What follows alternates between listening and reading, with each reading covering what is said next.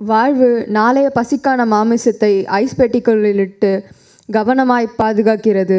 கவிதை மொழியின் இரத்த கவர்ச்சியை அருவருக்கத்தக்க பாணியில் முழங்காலிட்டு நுகர்கிறது. இது வெயில் அண்ணாவோட போயமில் எனக்கு ரொம்ப பிடிச்ச லைன். இதில் இவர் ஒரு கவிதையை ஒரு மொழியை டிஃபைன் பண்ணியிருக்கிறது நான் தனபாக்கியத்தின் ரவநேரம் இல்லை புற்றிலுறையும் பாம்புகளில் அஸ்வகோஷ் சாரோட கதைகளில் படித்த அந்த ஒரு லாங்குவேஜ், அந்த ஒரு உண்மையான தன்னோட நிலப்பரப்புலேருந்து எழுதின அந்த வார்த்தைகளை ஞாபகப்படுத்துச்சு. ஸோ அருணண்ணா, வெயிலண்ணா இதில் பயங்கர கனெக்ட் ஆன மாதிரி தோணுச்சு. வெயிலண்ணாவை பேச கூப்பிட்றேன்.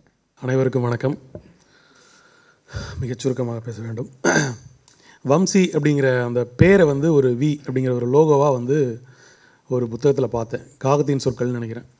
அதில் பார்த்த நினைவு வம்சி. பிறகு ஒரு சிறுவனாக எங்கேயாவது ஓரமாக உட்காந்து ஃபோட்டோ எடுத்துகிட்டு இருப்பார். அல்லது புதுசாக எண்ணிக்கைக்கு அடங்காத கெஸ்ட்டுகள் வரும்போது ஏதாவது பொக்கே பண்ணுற சொல்லுவார் பவானை. அவர் அங்கே வயலில் போய் அங்கங்கே இருக்கிற தாவரங்களில் சில பூக்கள் எடுத்துகிட்டு ஒரு பொக்கே பண்ணி கொடுப்பார். இப்படியான ஒரு சிறுவனாக அவரை நான் பார்த்தது. இன்றைக்கி இவ்வளோ பெரிய ஒரு முக்கியமான விஷயத்தை பண்ணியிருக்கிறது ரொம்ப ஆச்சரியமாகவும் சந்தோஷமாகவும் மகிழ்ச்சியாகவும் இருக்குது. அவருடைய முதல் இந்த பயணமே ஒரு யானை சவாரியாக அமைஞ்சதுங்கிறது ஒரு பெரிய விஷயம்.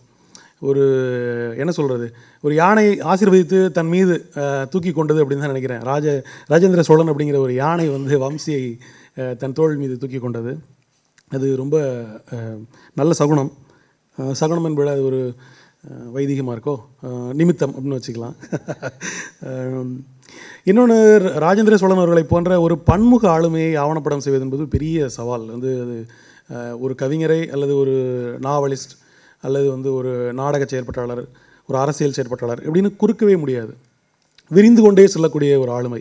இந்த ஆவணப்படத்தை அவர் வாழ்நாள் முழுக்க எடுத்துக்கொண்டே இருக்கக்கூடிய அளவுக்கு கூட ஒரு கண்டென்ட் உள்ள ஒரு ஆளுமை. அதனால் உண்மையில் லீனா தோழர் சொல்கிற மாதிரி, லட்சுமி சொன்ன மாதிரி அந்த டெக்னிக்கல் விஷயங்கள் இருந்தாலும் அதை அவங்க குறிப்பிட்டாங்க, ரிப்பீட் பண்ண விரும்பலை. அது இருக்குன்னா கூட உண்மையில் அவரை ஒரு முழு ஆவணப்படம் செய்வது என்பது ஆகப்பெரிய ஒரு சவால் தான்.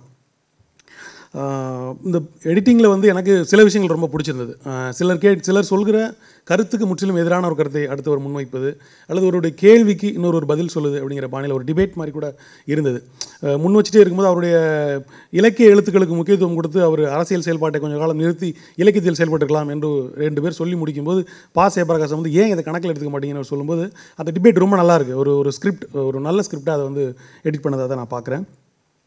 இன்னொன்று, ஒரு ஆசிரியராக இருந்தவர், மார்க்சிய செயற்பாட்டாளர், இவ்வளவு பாலியல் சார்ந்த நுட்பமான கதைகளை எழுதியிருப்பது ஒரு நம்ப முடியாத உண்மை.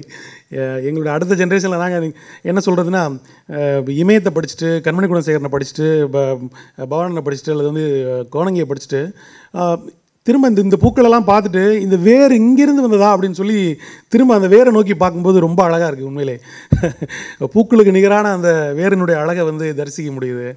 காலையில் கூட நான் படித்தேன் புற்றில் உறையும் பாம்புகள் அந்த கதையை. இமேன ஆரம்பத்தில் அந்த கதையை சொன்னார்.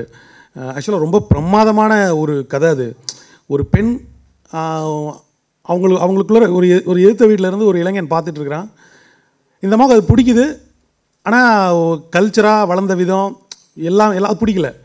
இது என்ன, நான் அப்படிப்பட்ட பொம்பளையா என்ன, இந்த பையன் பார்த்துட்டே இருக்கிறான், இப்படி இருக்கு மொழி, அப்படி இருக்கான், ஐயனார் மாதிரி இருக்கான், அப்படி இருக்கான், அப்படி இருக்கான்னு சொல்லிட்டு திட்டிக்கிட்டே வீட்டுக்காரர் எந்த அசைவும் இல்லாமல் அவர் வேலையை பார்த்துட்டே இருப்பார். கடைசியாக அவர் சொன்ன மாதிரி சும்மா இருமே உடனே பத்தினி மாதிரின்னு அவர் கடைசியாக முடிப்பார். ஆனால் அந்த அம்மா அந்த பெண் அப்படிங்கிறது ஒரு பெண் இல்லை, அது இந்தியா முழுக்க இருக்கக்கூடிய எல்லா பெண்ணுக்கும் பொருந்தக்கூடிய ஒன்று தான். ஒரு அடக்கி வைக்கப்பட்ட ஒரு பாலியல் உணர்வு, ஒரு என்ன சொல்வது, அந்தி நேரத்தில் நீள்கின்ற ஒரு நிழலை போல அந்த காமம் எப்படி இருக்குது அப்படிங்கிறத அவ்வளோ பிரமாதமாக அந்த கதையில் சித்தரிச்சிருப்பேன். ரொம்ப ஆச்சரியமாக இருந்தது எனக்கு. உண்மையில் நான் அக்காளின் எலும்புகள் ஒரு கவிதை தொகுப்பு இப்போ சமீபத்தில் வெளியிட்டேன். இந்த கதை தொகுப்பு கொஞ்சம் முன்னாடியே படிச்சிருந்தேன்னா அந்த தொகுப்பை இன்னும் பெட்டராக நான் எழுதியிருக்க முடியும்னு எனக்கு தோணுச்சு. ஏன்னா பெண் உலகம் அப்படிங்கிறத அவ்வளோ சிம்பிளான ஒன்று நம்ம நினச்சிட்டு இருக்கோம். அப்படி இல்லைன்னு நினைக்கிறேன். அது ரொம்ப ரொம்ப ஆழமான ஒன்று. அதை இந்த கதைகள் படிக்கும்போது நான் புரிஞ்சுக்கிட்டேன். எனக்கு ஒரு எக்ஸ்ரே ஆர்ட், இந்த மாடர்ன் ஆர்ட்டில் இப்போ ஒரு எக்ஸ்ரே வச்சு பண்ணுறாங்க. இந்த மாதிரி கை உடஞ்ச எக்ஸ்ரே இருந்துச்சுன்னா அந்த எக்ஸ்ரேவில் ஒரு சில ஆர்ட்லாம் பண்ணுறாங்க. எனக்கே கிட்டத்தட்ட அவருடைய கதையில் படிக்கும்போது ஒரு சமூகத்தின் மீதான ஒரு சமூகத்தை ஒரு எக்ஸ்ரே அதனுடைய மனதை அகத்தை எக்ஸ்ரே பண்ண ஒரு கதைகளாக எனக்கு அவருடைய கதைகள் தோணுச்சு. அது ரொம்ப பிரமாதமாக டாக்குமெண்ட்லேயுமே கூட நிறைய பேர் பேசுகிறாங்க, அதை வந்து காயின் பண்ணுறாங்க அது என்னென்னு. அப்புறம் டாக்குமெண்ட்டில் அந்த ஒரு குறிப்பிட்ட காலத்துக்குள்ளே அவருடைய அரசியல் காலகட்டம் ஆரம்பிக்கும் போது ஒரு ரெட் ஆகி ஒரு வயனினுடைய வேறு ஒரு பீட் மாறி அந்த இதை சாப்டர் மாற்றினது வந்து ஒரு டச்சிங் நல்லா இருந்தது, எனக்கு பிடிச்சிருந்தது. அப்புறம் சொல்கிற மாதிரி தான், அதாவது ஒரு அரசியல் சரிநிலையான வாழ்வை கொண்டிருப்பதுங்கிறது வந்து ரொம்ப பெரிய விஷயம். எனக்கு ரொம்ப ஆச்சரியமாக இருந்தது. அவருடைய நேர்காணல் படிச்சிருக்கிறேன் நான், காலச்சூரில் வந்து பழைய நேர்காணல். அதில் வந்து சொல்லியிருப்பார் வந்து இந்த மாதிரி, இந்த டாக்குமெண்ட்லேயும் கூட சொல்கிறாரு, ஒரு இரவில் வந்து நான் பொலிட்சரோட மார்க்சிய மெய்ஞானம் படித்தேன், என்னோடய மொத்த வாழ்க்கையும் மாறுச்சு அப்படின்னு. நிறைய பேர் படிக்கிறாங்க மார்க்சிய மெய்ஞானம், இப்படி பல இரவுகளில் படிக்கிறாங்க.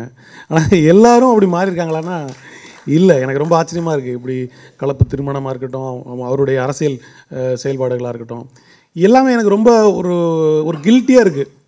இந்த படம் பார்த்து முடிக்கும்போது நம்ம எவ்வளோ விஷயங்களில் சமரசம் பண்ணிகிட்ருக்கோம், எவ்வளோ நேரத்தில் வந்து நியாயம் வெல்லும் அல்லது வந்து சரியானதை தேர்வுறது, சரியான இடத்துல உட்காருவது என்பதில் மீது எவ்வளோ சமரசங்களோடு இருக்கிறோம் அப்படிங்கிறத நினைக்கும் போது ரொம்ப கில்ட்டியாக இருந்துச்சு. ஒரு விதத்தில் வந்து இது ஒரு உத்வேகமாக இருக்குது, இப்படி வாழ முடியும், இப்படி வாழ்ந்துட்டுருக்காங்க அப்படிங்கிறது எனக்கு ஒரு பவராக இருந்துச்சு. எனக்கு உள்ளுக்குள்ளே இறங்குச்சு இந்த படம். அது ரொம்ப முக்கியமாக நினைக்கிறேன், அந்த படத்தோடைய பவராக நினைக்கிறேன். அப்புறம் லட்சுமி சொல்லியிருந்தார் இந்த டாக்குமெண்ட்ரியில், இலக்கியத்திற்கும் அரசியலுக்கும் வெகு தூரம் அப்படிங்கிற ஒரு டயலாக் வந்து தொடர்ச்சியாக எல்லா காலகட்டத்திலையும் பேசப்படுது. அதற்கு அதை பொய்யாக்கும் வகையிலான ஒரு இலக்கியவாதியாக ராஜேந்திர சோழன் இருக்கிறார் என்கிற பட்சத்தில் அவரை ஒட்டுமொத்த தமிழ்நாட்டுக்கும் வந்து கொண்டு சேர்ப்பது மிக முக்கியமான ஒரு பணி. அது இந்த ஆவணப்படம் செய்திருக்கிறது என்றால் இந்த ஆவணப்படத்தை வந்து பரவலாக்குவது ஒரு மிக முக்கியமான விஷயமா இருக்கும்னு நினைக்கிறேன். கோணங்கி கடைசி சொல்லி முடிச்சிருந்தார், நிராகரிக்கப்பட்ட மனிதர்களை எழுதிய நிராகரிக்கப்பட்ட கலைஞன் அப்படின்னு சொல்லியிருந்தார். அந்த எண்டில் வந்து ஒரு தானிய கொத்தை ஏந்தி வருகிற ஒரு ராஜேந்திர சோழன் அப்படிங்கிற ஒரு சித்திரத்தை சொல்லியிருப்பார். அவர் விதைநெல், அந்த விதைநெல்லை தஞ்சை மண் முழுக்க தூவினார் அப்படின்லாம் ஒரு பொயட்டிக்காக பேசியிருப்பார்.